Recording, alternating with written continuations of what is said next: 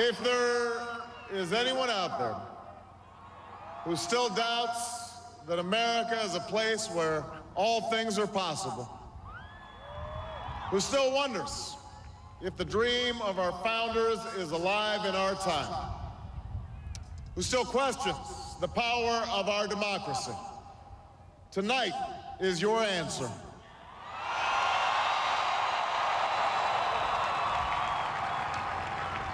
It's the answer told by lines that stretched around schools and churches in numbers this nation has never seen, by people who waited 3 hours and 4 hours, many for the first time in their lives, because they believed that this time must be different, that their voices could be that difference. It's the answer spoken by young and old, rich and poor, Democrat and Republican, black, white, Hispanic, Asian, Native American, gay, straight, disabled and not disabled, Americans who sent a message to the world that we have never been just a collection of individuals or a collection of red states and blue states. We are and always will be the United States of America.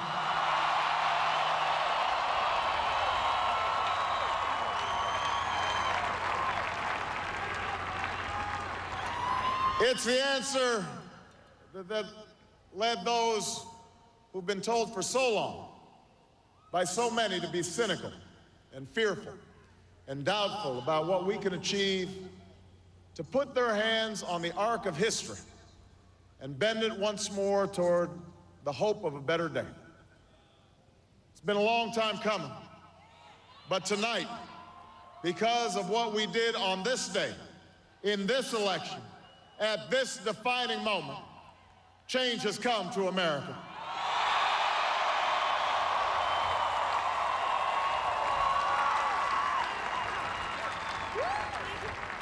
A little bit earlier this evening, I received an extraordinarily gracious call from Senator McCain. Senator McCain fought long and hard in this campaign, and he's fought even longer and harder for the country that he loves. He has endured sacrifices for America that most of us cannot begin to imagine. We are better off for the service rendered by this brave and selfless leader. I congratulate him. I congratulate Governor Palin for all that they've achieved, and I look forward to working with them to renew this nation's promise in the months ahead.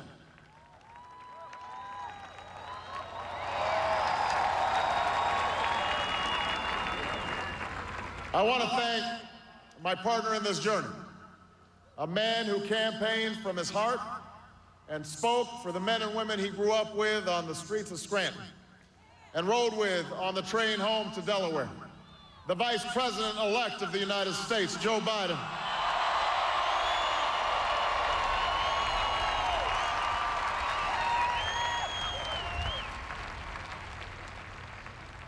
And I would not be standing here tonight without the unyielding support of my best friend for the last 16 years, the rock of our family, the love of my life, the nation's next First Lady, Michelle Obama.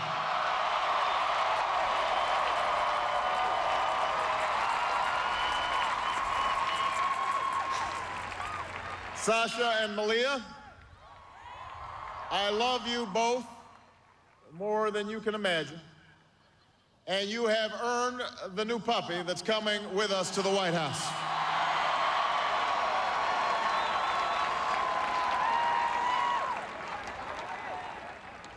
And while she's no longer with us, I know my grandmother's watching, along with the family that made me who I am.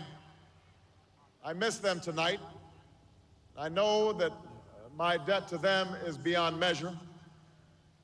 To my sister Maya, my sister Alma, all my other brothers and sisters, thank you so much for all the support that you've given me. I am grateful to them.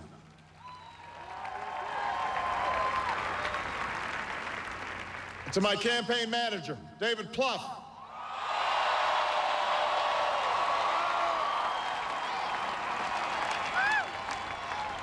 the unsung hero of this campaign, who built the best political campaign, I think, in the history of the United States of America. To my chief strategist, David Axelrod, who's been a partner with me every step of the way. To the best campaign team ever assembled in the history of politics, you made this happen, and I am forever grateful for what you've sacrificed to get it done. But above all, I will never forget who this victory truly belongs to. It belongs to you. It belongs to you. I was never the likeliest candidate for this office. We didn't start with much money or many endorsements. Our campaign was not hatched in the halls of Washington. It began in the backyards of Des Moines, in the living rooms of Concord, and the front porches of Charleston. It was built by working men and women who dug into what little savings they had to give $5 and $10 and $20 to the cause.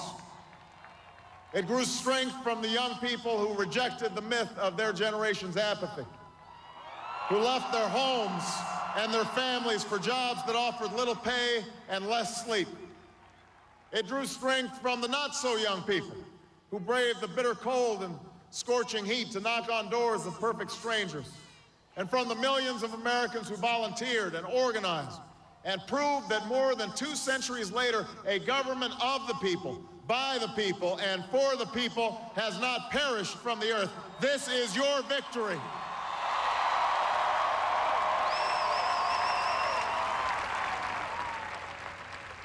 Now, I know you didn't do this just to win an election. And I know you didn't do it for me. You did it because you understand the enormity of the task that lies ahead. For even as we celebrate tonight, we know the challenges that tomorrow will bring are the greatest of our lifetime. 2 wars, a planet in peril, the worst financial crisis in a century. Even as we stand here tonight, we know there are brave Americans waking up in the deserts of Iraq and the mountains of Afghanistan to risk their lives for us. There are mothers and fathers who will lie awake after their children fall asleep and wonder how they'll make the mortgage, or pay their doctor's bills, or save enough for their child's college education. There's new energy to harness, new jobs to be created, new schools to build, and threats to meet, alliances to repair. The road ahead will be long. Our climb will be steep. We may not get there in 1 year or even in 1 term. But America, I have never been more hopeful than I am tonight that we will get there. I promise you, we as a people will get there.